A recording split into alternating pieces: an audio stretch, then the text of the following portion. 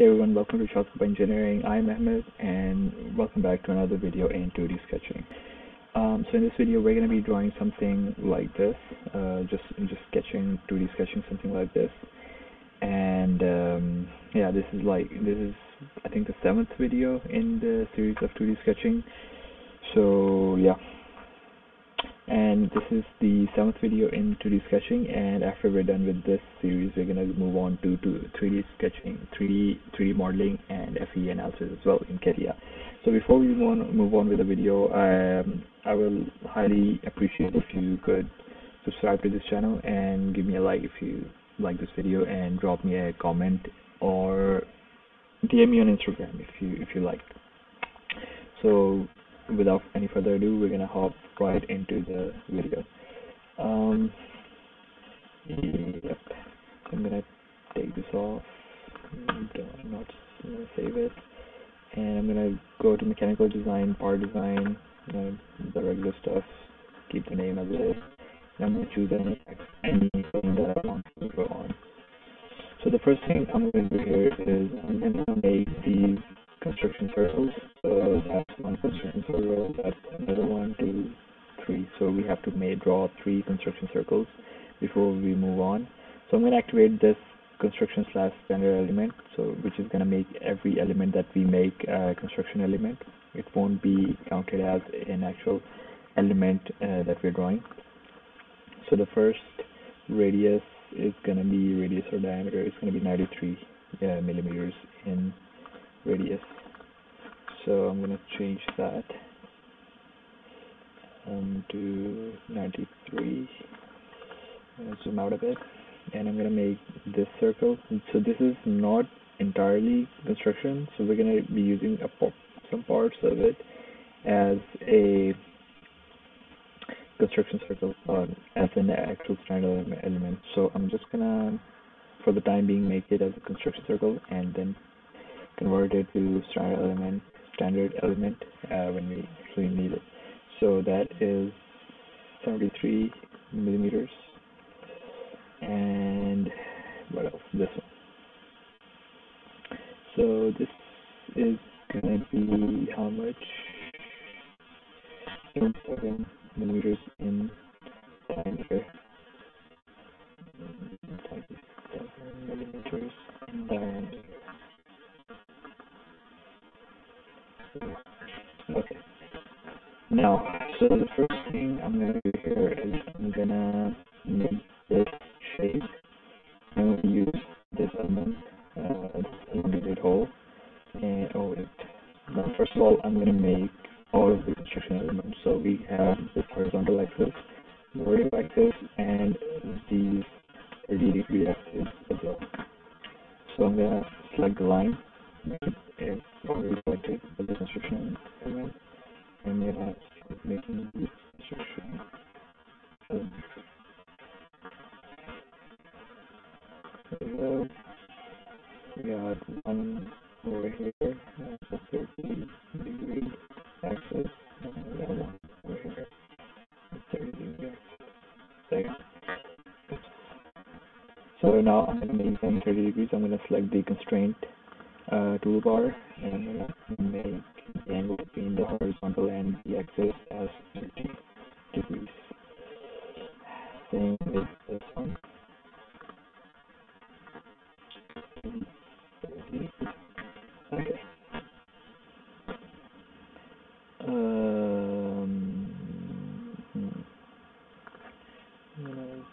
Select this. Okay, yeah, that's fine. Delete this one. Okay. So what do we need to do now here? Okay.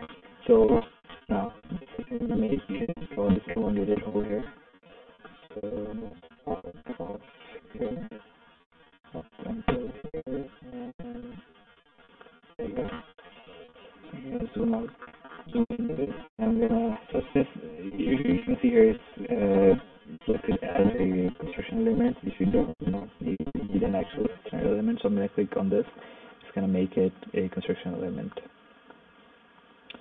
So I'm gonna make this as So the distance between this side and this side is going to be 13. So the half of it is going to be 13 divided by 2, 6.5. And I'm going to make this side and this side symmetrical about the central axis. So I'm going to apply that as well. Okay. Yep, there you go. So we don't really need to worry about this, the length of this at the moment. So yeah, one more thing here is we got two more elongated holes over here. But what I'm gonna do here is I'm gonna make some more axes over here and one over here, and these are gonna be 30 degrees from the vertical. So, oops, sorry. So this is gonna be 30, and you're gonna see why I'm doing that. 30 degrees, and then this is gonna be 30 degrees as well.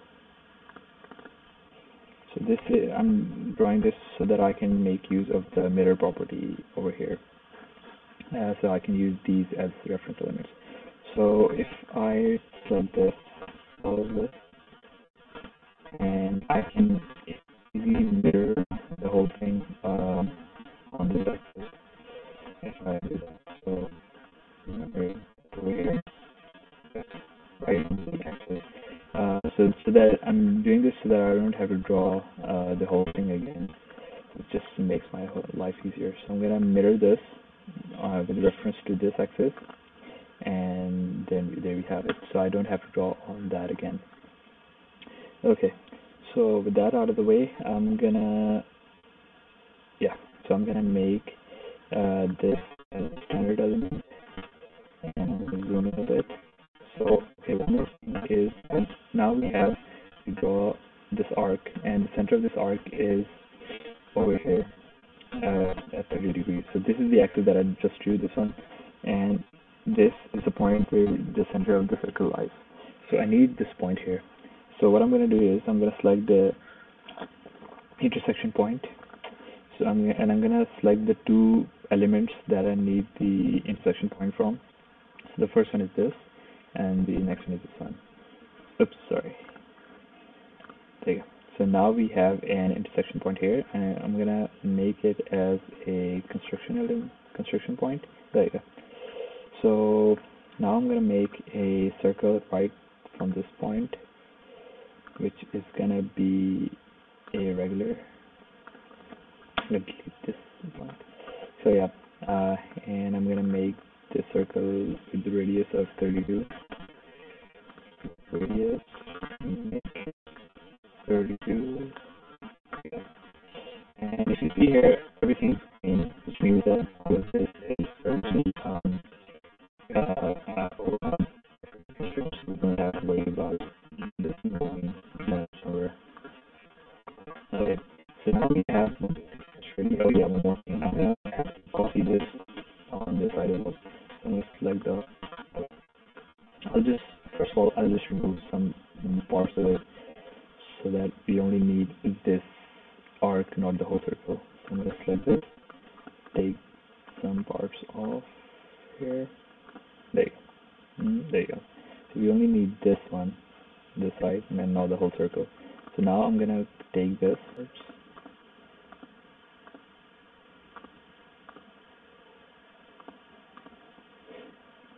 I'll make this as a construction element. There you go. And I'll start to remove the rest of the parts. Wait a second.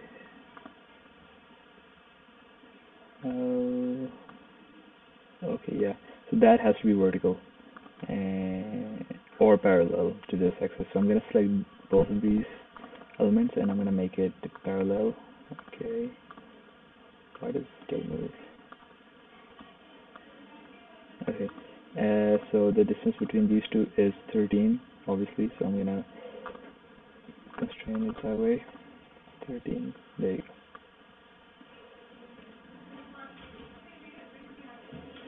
Why is this still not fully constrained.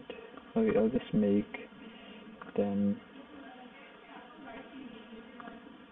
pause.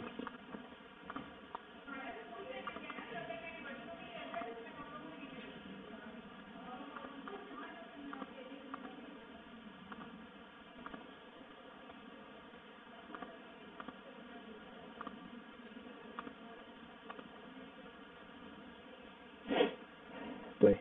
Okay, so now we have the, okay, yeah, so I'm gonna remove some parts of these elongated holes that we don't need over here. Just removing it using the quick trim. Okay. Yeah, I'll just make these two perpendicular, parallel. Okay. And this is all parallel. Okay. So now these are fully constrained.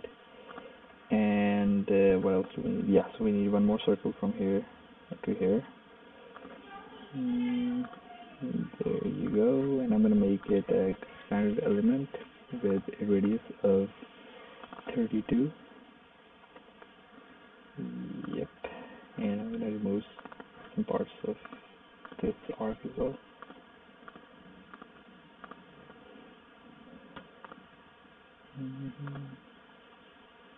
Yep. And I'm going to copy this arc on the other side with reference to the central axis. Then remove these parts, and yeah, we have it. So yeah, now we have like half of it ready. So what I'm going to do here is I'm now going to draw this whole thing again on the other side. But I'm going to use this axis and I'm going to mirror all of this on the other side here. So I'm going to remove all of this again. Pause.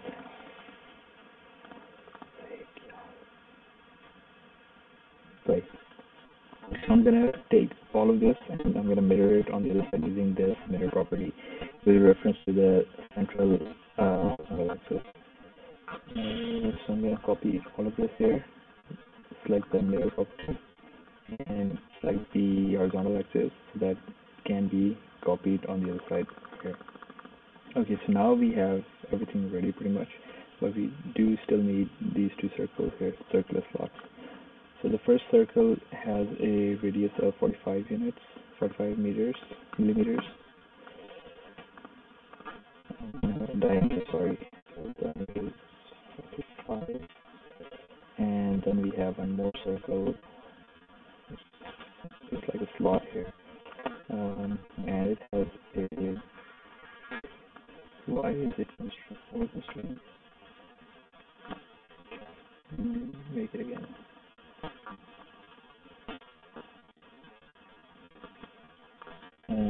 It has a diameter of 25 millimeters. And then we have this slot here with a 0.2 height, 0.2 millimeter height, and 6.5 millimeters in width. So we make a small circle, rectangle, and it can lie here, and it's gonna be symmetrical about the central axis. We're gonna do that. There you go. And then the height of this circle is gonna be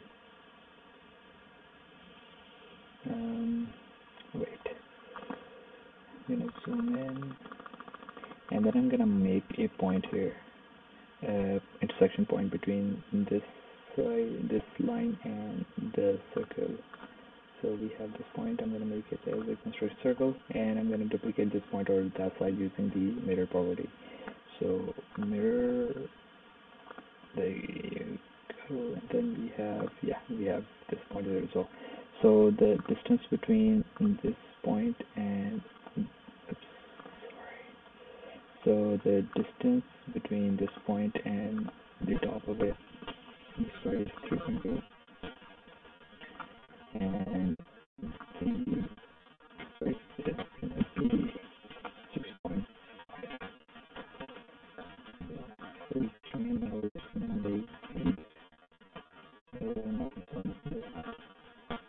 As constant.